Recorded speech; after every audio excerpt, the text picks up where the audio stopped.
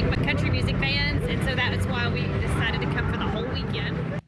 They look excited there, with thousands of country music fanatics descending on downtown Nashville for the return of the CMA Fest. And the festival serves as a celebration of music, food, art, and fashion in the Music City.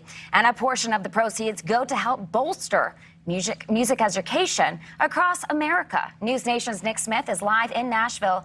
And Nick, you caught up with one of the teachers being honored this year. I'm loving the hat. I did indeed. Kelsey, you know, the hat is only part of it. So is the music and all of the festivities around me. She was one of 30 teachers given more than $2,500 for her dedication to music education. And she told me that one of the things that's most important to her, beyond her love of music, is passing it on to the next generation.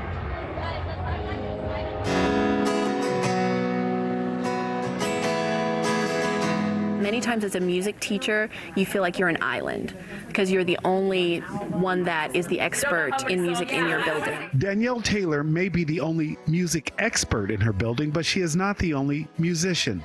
These are her students from Mount View Elementary School in Antioch, Tennessee, each of them soaring as high as the notes they carry.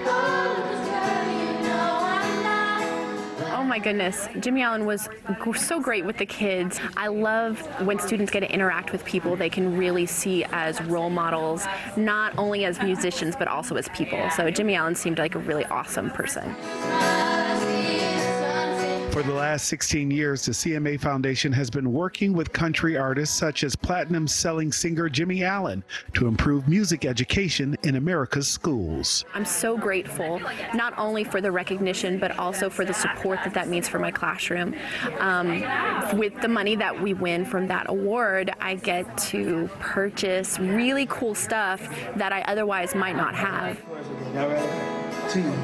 CMA Foundation really makes it feel like I'm not alone, that I have someone to call when I need help or if I need materials. It gives me community and the support that I need to deliver quality, diverse, and amazing musical experiences. As the students sing, their infectious voices spread into the hearts and souls of all who listen. Inspiring new dreams and confidence.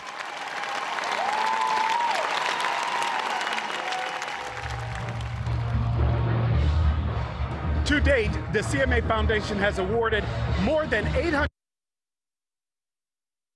the country, but it's also about the new friends that I've met while I'm out here. Ladies, thank you so much for joining us on News Nation. Where are you from and who are you here to see? My name is Gabby. I'm from Arizona, and I'm here to see Luke Combs. I want to see Thomas Rhett. Love him, love him, love him. What's your first name? Nicole. I'm Nicole. Nicole. My name's Ashley. Thomas Rhett. Love him. I'm Alyssa from Chicago. I'm here to see Carrie Underwood. I'm Grace. I'm from San Diego. Here to see Carly Pierce. Ladies, thank you all so much. This is what it's about. Kelsey, you meet and make friends everywhere you go here. There is a full lineup tonight. Not only Luke Bryant, Luke Holmes, and also Carrie Underwood. All of them are over at the Nissan Stadium. Kelsey, there's so many different stages that if you don't like one group or if you're excited to see another, you just got to put on your running shoes and keep on going. That's what it's all about. But in addition to that, the money that they raise, a portion of that goes to the CMA Foundation, and it continues music education in public schools.